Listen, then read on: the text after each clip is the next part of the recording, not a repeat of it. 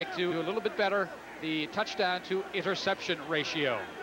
Sean Burwell, the starting tailback. The fullback is Juan Shedrick. The tight end is Vince Berry. Next start with a reverse to Derrick Deadwiler.